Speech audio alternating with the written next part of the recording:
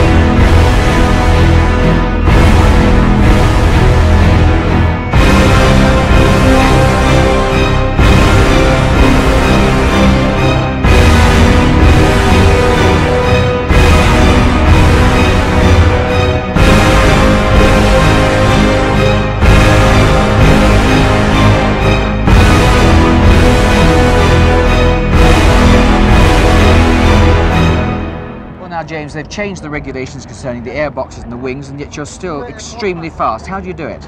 Big balls. Forget it. Can't you print that?